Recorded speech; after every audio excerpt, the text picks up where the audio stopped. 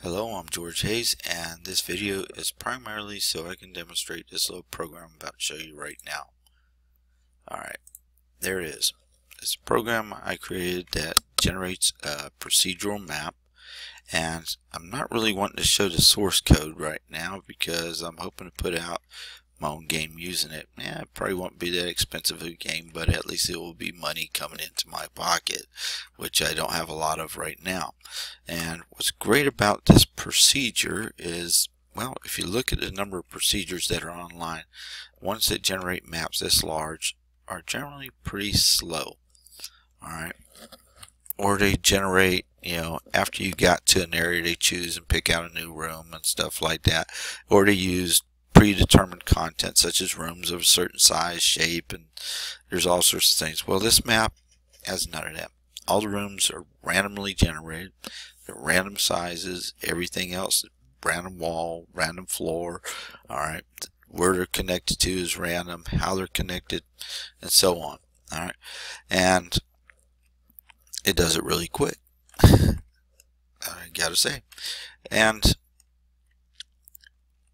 I tried a number of procedures before I got to this point, and then I just happened to think of one, and I was looking at a video as far as it was something not exactly related to this, and I managed to figure out how to connect them together, because you get two primary issues. If you go to throw down just a random number of rooms into an area, you'd be amazed how many times those rooms end up on top of each other, and you'll be amazed you could have 1,000 collisions in a row before you ever get a room down. Once you get up to like 30%, you hit 30% barrier, and you're pushing tons of collisions on top of each other, so it's not even worth trying that method.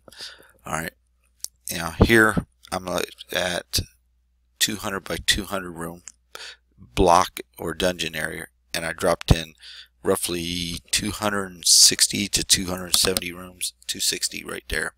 Alright, and hit it again, and we're back up with another map, and look at how many's in it. 264. Alright, so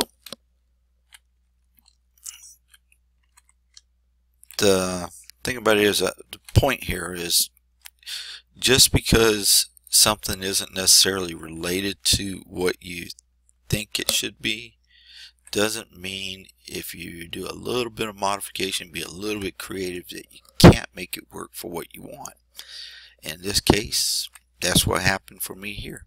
I managed to actually take something that wasn't intended for what I was doing pretty much twice in a row. Once for actually generating the rooms, and the second time for actually connecting the rooms.